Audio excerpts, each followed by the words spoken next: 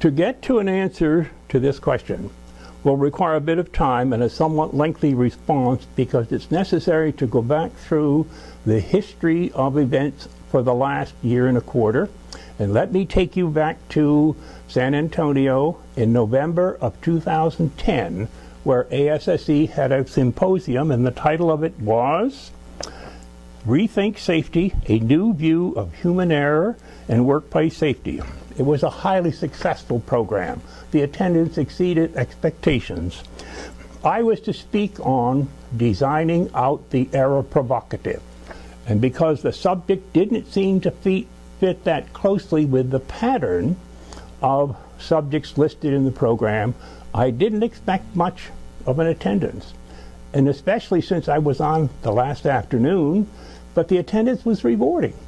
People were definitely interested in designing out the error provocative. So also, though, I was shocked, pleasantly shocked, at what the speaker said, which was so contrary to what I expected on human error. You would expect comments on cognitive theory, the properties of human cognition, variable errors and constant errors, and such as imperfect rationality, etc. But I was so surprised when so many of the speakers spoke on how to improve human error avoidance and correction, and they indicated to me by a composite of what they said, there's a transition taking place with respect to human error prevention, human error correction. And at the same time, I'm saying to safety professionals, because of the nature of the comments they made, you need to understand there's a transition also taking place in the practice of safety. Now let me give you some examples of what the speaker said. One speaker devoted a large part of his time on human errors that result from design errors. I wasn't expecting that. He said that the best solution in such cases where you have human errors is to first ask, what kind of a workplace did we design? What kind of work methods did we design? And he also implied that the other types of solutions would be administrative, and if you had designed an error-provocative situation, they weren't going to work. Another speaker spoke of the influence of equipment of safety design, system design on human performance, and he went through the first elements of the hierarchy of controls, which, as you know, will start with elimination, engineering, substitution, that sort of thing. He did not get into the workings of the mind. A slide read, and I'm going to read this to you, managers may wish to address human error by getting into the heads of their employees.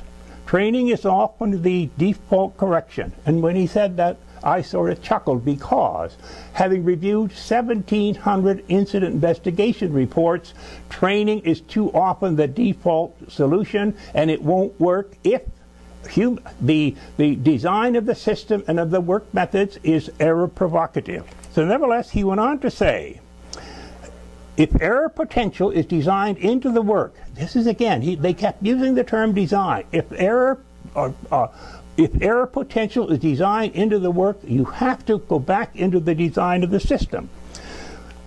Another speaker, when errors occur, they expose weaknesses in the defenses designed into systems, processes, procedures, and the culture. It's management's responsibility to anticipate errors and to have systems and work methods designed so as to reduce the potential for human errors. Now, several speakers cited the work of Sidney Dekker as a resource in support of their comments. And at that time, that went right past me. I did not respond to the name Sidney Dekker, and I'll get to that name again a bit, because my impression now is his writings have had a major impact on the thinking of human error professionals in the world. Nevertheless, now let's come to the reason why I'm here. In October of 2011, the paper which is the subject of this interview appeared in Professional Safety. Its title, Reviewing Heinrich, Dislodging Two Myths from the Practice of Safety. I had two major purposes, and that was to move the emphasis on the prevention efforts in occupational risk management from focusing on the employee to focus on the system in which the employee works. And the second theme was to dispel the idea that serious injuries would be reduced comparably as incident frequency is reduced. Now comes the letters to the editor, of which there were several. One of them came from E. Scott Geller, who is somewhat famous, somewhat well known throughout the world with respect to behavioral safety. And let me give you some quotations from what he wrote. Behavior is an outcome and not a causal factor. That's a shocking statement coming from somebody who has devoted at least the last 30 years to behavioral safety. I repeat what he wrote. Behavior is an outcome and not a causal factor. Now, when I get to comments later on from Decker, you will see the reference to the relationship to what Geller is saying and what the speaker said at the conference a year ago, November. Geller also wrote, as the one who first coined the term behavior-based safety in 1979, some professional safety readers may be surprised to learn that I agree completely with Mr. Manuel's analysis, conclusions, and recommendations. My partners, this is Geller still now, my partners, following Deming's sage advice, don't blame people for problems caused by the system. Again, Geller, I agree completely with Manuel's point that we need to look for system factors. I sent copies of Geller's letter to some of my colleagues. One of them called me to ask, Fred, did you write this as a fake? And I had to tell him it would be printed. And the letter was printed exactly as Geller wrote it. Now, keep in mind what he's saying. Deming was known throughout the world for his expertise in quality management, but he emphasized improving the design of the system in which people, good people, could produce good quality. He also said that if the system is inadequately designed, you will never produce the quality level that you need, and the same applies to safety. So Geller's letter came as a surprise to me as it did to others. But a colleague then said to me, if you want to understand what's happening in the human error field, you must read Sidney Dekker. So I bought Sidney Dekker's book. He is a professor of human factors and system safety at Lund University in Sweden. But he gained his doctorate. Now let me give you the title of his doctorate, which is intriguing because it may have a bearing on his thinking. The doctorate is in cognitive systems engineering. Cognitive, up until this time, would not have matched system engineering for me. But he got his degree from Ohio State University, and I can see you put the two themes together, cognitive and systems engineering, and that may give you a reason why he wrote what he wrote. So Dekker's book is titled The Field Guide to Understanding Human Error. It was published in 2006. Now, if I'll give you a few excerpts from it, and you'll be able to relate what Dekker wrote in 2006 to what I'm now hearing from human error control people at this time. This is what Dekker wrote.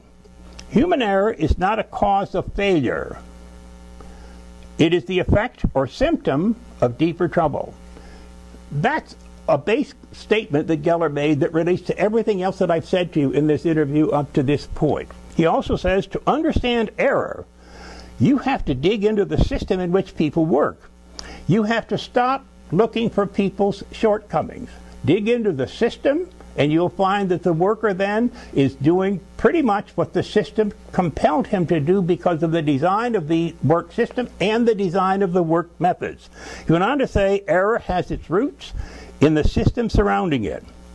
The deeper you dig, Dekker says, the more you will understand why people did what they did based on the tools and the tasks and the environment that surrounded them. The view that accidents really are the result of long-standing deficiencies that finally get activated has turned people's attention to upstream factors. What that means is the focus goes from the worker into the decision-making above the worker with respect to design decisions and work methods decisions. Now, James Reason, who is also world-renowned for for his writing, he was quoted by Decker. And his quotation I'm going to give you verbatim. Rather than being the main instigator of an accident, operators tend to be the inheritors of system defects created by poor design, incorrect installation, faulty maintenance, and bad management decisions. Their part is usually that of adding the final garnish to a lethal brew whose ingredients have already been long cooking. Now that's a quotation from Reason's book on human error. Now let me conclude for the first answer that I'm to speak to today. Understand what's occurring in the field of human error, prevention, and correction. The mood is to look into the system in which the worker works. Get off the worker with respect to a focus point, presuming that if you change his behavior, you have resolved all the problem. The problem will not be resolved if the work system and the work methods are designed to be error provocative, error inviting, error inducing. Those are the terms that are appearing in the literature these days. There's a transition taking place with respect to human error prevention. There's also a transition taking place with respect to the practice of safety, as you will see in the constant never-ending references these days to design the work system and the work methods.